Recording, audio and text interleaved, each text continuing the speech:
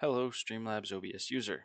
This video will be a guide on how to exclude Spotify, other music, or any audio generating applications from your Twitch VODs using no more than the latest version of StreamLabs OBS. This is done by adding all your desired audio sources like the games you're playing, the music you're listening to, or the videos you're reacting to as application audio sources and muting your traditional desktop or headset audio in the mixer section. Which brings us to step 1, muting your desktop or headset audio in the mixer section on the lower right. Next, we will go to settings in the lower left, then to output, and select track 3 for your Twitch VOD track. Remember this number, select done, and now we will be adding applications as audio sources. In the center lower section, sources, click the plus.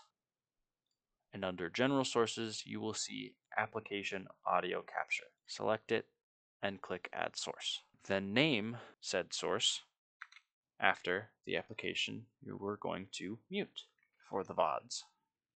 I use Spotify in this case. Then you will select the window and deselect track 3 as it is the Twitch VOD track. It is also good to deselect track 2 if you do not want copyright material in your recordings. Now, in this configuration, you will hear music, your viewers will hear music, but the Twitch VOD will not record the music.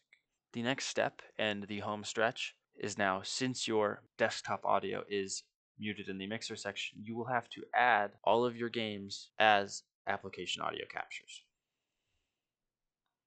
It sounds tedious, but it is much easier as you do not have to deselect track 3 or track 2.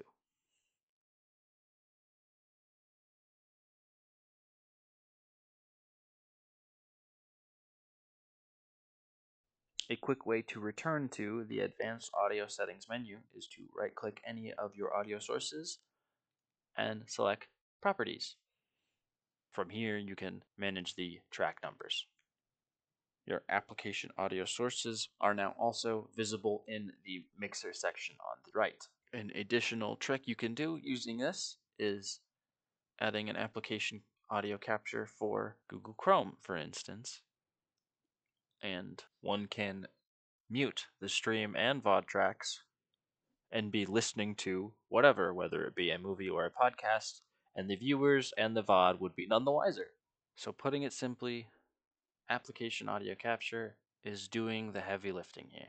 Anytime you add a new game through a game capture, be sure to add the application audio capture as well. Hopefully this explanation was clear and helpful. If you have any questions, be sure to leave them down below, and I will do my best to answer clearly and quickly. Happy streaming, and best of luck to you in 2025.